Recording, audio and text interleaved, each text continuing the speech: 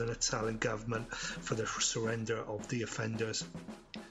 Payment of 100 head of cattle for the offence committed by Messrs Smith and Dayton. Surrender of the Swazi chief and Berlin, others to be named hereafter and to be tried by the Transvaal courts. Observance of the coronation promises that the Zulu army be disbanded and men allowed to go home, that the Zulu military system will be discontinued and other military regulations adopted to be decided upon after consultation with the Great Council and British representatives, that every man who comes to a man's estate shall be free to marry. All missionaries and their converts who until 1877 lived in Zululand shall be allowed to return and reoccupy their stations. All such missionaries shall be allowed to teach, and any Zulu who chooses shall be free to listen to their teachings. A British agent shall be allowed to reside in Zululand, who will see that the above provisions are carried out. All disputes in which missionary or Europeans are concerned shall be heard by the King in public and in the presence of the resident. No sentence of expulsion from Zululand shall be carried out until it has been approved by the resident. Cetshwayo did not attempt to avoid war with the British, or at least dull its eventual scope. His troops were given specific orders only to defend their country and not to take the fight into British territories. Only soldiers in uniform were be allowed to be killed, as well as no collateral damage was deemed acceptable. The British invasion. Sound effect. The borders disputes between the Zulu and Boers served as the pretext for war. When Cetshwayo gave no response to Bartle Frere by the 11th of January 1879, a British force led by Sir General Frederick Augusta Tesiga, 2nd Baron Chelmsford, invaded Zululand on Bartle Frere's authority without authorisation from the British government. The Commander-in-Chief of the British forces during the war would be Lord Chelmsford. His initial plans involved a five-pronged invasion of Zululand, with over 15,000 troops designed to force the Zulu army into confrontation by circling them. They were concerned the Zulus were going to attempt to avoid a full-on battle.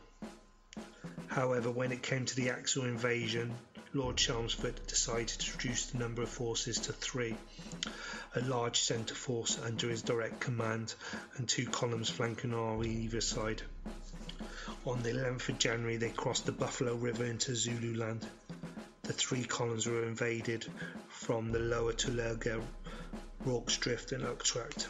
Their objective, however, were the same: Ulundi, the Zulu capital. Cetshwayo army outnumbered the British.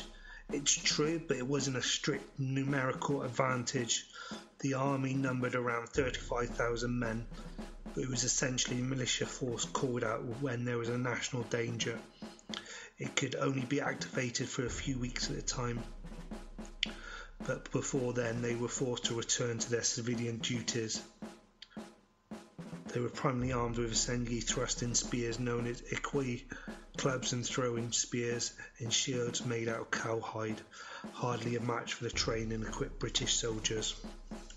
All 3 British columns were first unopposed. By the 22nd of January, Lord Chelmsford's centre column was camped near Isandlwana. That morning he split his forces. Some he sent out on recognition mission, leaving the camp in charge of his subordinate Colonel Pauline. Waiting for them at the Zulu army was nearly 20,000 soldiers led by Cozy. Divisional force led by Chelmsford eastward, while the main force attacked the camp. Chelmsford had not set up the camp defensively before leaving, ignoring both British policy and information that the Zulus were nearby. This decision helped directly led to the greatest victory of the Zulu Kingdom to achieve during the war, the Battle of Isandlwana. The British forces were entirely wrecked by the surprise attack. Its camp was destroyed with heavy casualties and the loss of supplies, ammunition and means of transportation. It took 10 hours of ferocious fighting to even secure the border post at Rorke's Drift after some Zulu reserves mounted an unauthorised raid. Chelmsford had no choice, he had to retreat back to British soil.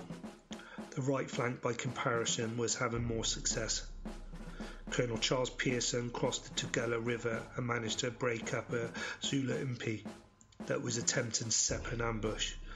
Pearson managed to advance as far as Esho and a deserted missionary station, which he set up about fortifying. However, upon learning of the destruction of Isandlwana, he made plans to retreat back to British territory, but the Zulu army cut off his supply lines and began besieging his position. The left flank under Colonel Evelyn Wood had the task of occupying the northwest forces of Zululand, preventing them from engaging the central column. They had set up camp at Sintan's Kraal and were planned to attack a force of 4,000 Zulus on the 24th of January, but again, once the news of Isandlwana reached them, they decided to withdraw. In only 1 month, and only one of the 3 flanks of the British army effective, and too small to mount any campaign by itself, the first invasion of Zululand had been a complete failure. Cetshwayo did not press his advantage, and it was never his intention to invade Natal, only to defend the border boundaries of Zululand. That gave Chelmsford 2 months. 2 months he used to rebuild his forces.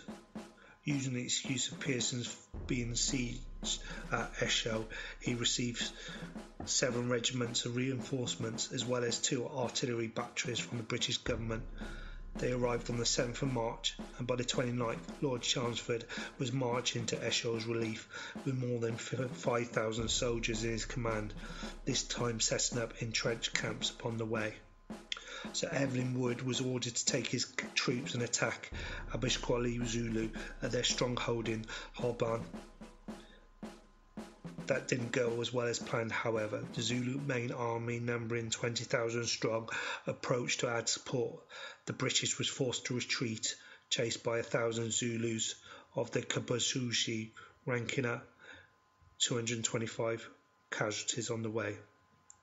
The next day, Wood was attacked by 20,000 Zulu warriors, outnumbering by almost 10 to 1 at their camp at Kambala.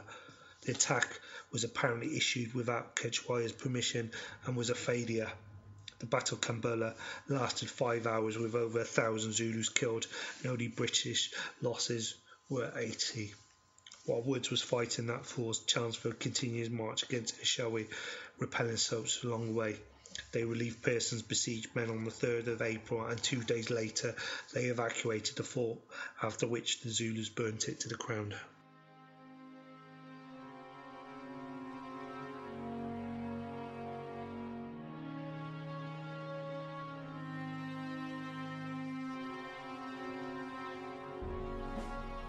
Despite their rescue of the force at Eshowe and their success at Kambala and Gindaruvu, the British were back where they started. Nevertheless, there was a pressing reason for Chelmsford to continue pressing his attack. He was being replaced, and he wanted to inflict a decisive defeat on Cetshwayo before that. With reinforcements amounting to 16,000 British and 7,000 African troops, he reorganised and recognised once more, and in June began advancing into Zululand, this time being extremely careful, building fortified camps every step of the way. Cetshwayo attempted to negotiate a peace treaty at this point. The reinforced British were being a formidable opponent, and while the advantage was even, he attempted to end the fighting. Chelmsford, however, was eager to restore his reputation before being relieved. Thus, on the 4th of July, the force met at the Rorke Ulundi, and Cetshwayo was delivered a decisive defeat. After the battle, the Zulu army dispersed. Most of the remaining chiefs submitted to British forces. Cetshwayo himself became a fugitive. Chelmsford's work was done. He was replaced by Sir Garnet Wolseley for the final operations. On the 28th of August, the king was captured and sent to Cape Town, where he was formally deposed. Wolseley quickly discarded Bartle Frere's confederation scheme. His idea was to divide Zululand into 13 separate chiefdoms. headed by chiefs loyal to the British Empire. This, the Zulus were being able to unite as one unit under a single king, ensuring internal divisions and civil wars. Thus Shaka's dynasty was finally ended and the Zulu country divided and proportioned out. Chelmsford received a Knight Grand Order Cross of Bath, largely because of his capture of Lundy. However, he never would serve in the field again after criticism of his handling of the situation. Bartle Frere was left with a minor post in Cape Town.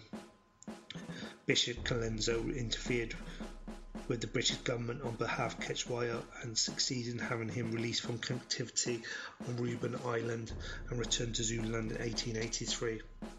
The eventual communication between the new tribal chiefs and the British government ended up causing a great deal of bloodshed and disturbance. In 1882, the British government decided the best move would be to restore Cetshwayo to the throne. Unfortunately, in the meantime, blood feuds had risen among the chiefs. One side supported the chiefs of Isandlwana and Mani, and the other side supporting the former king. When Cetshwayo was restored to power, Ushipu kept his territory, but additional land bordering Natal ended up becoming a reserve, a place for Zulu unwilling to serve the restored king. This new agreement ended up providing futile gain, and Ushipu and Cetshwayo soon ended up fighting another. Ushipu was victorious on the 22nd of July 1883, sending Cetshwayo out of power for good. Again, more sound effects, and then the end. I hope you've enjoyed listening to this podcast. As ever, we rely on the generosity of our readers and listeners. Please share with your friends and family. Use your social media sites to talk about the podcast. Please leave comments, and if you would like me to talk about any other wars or histories, then please contact us. Look at the show notes for further details. Thank you.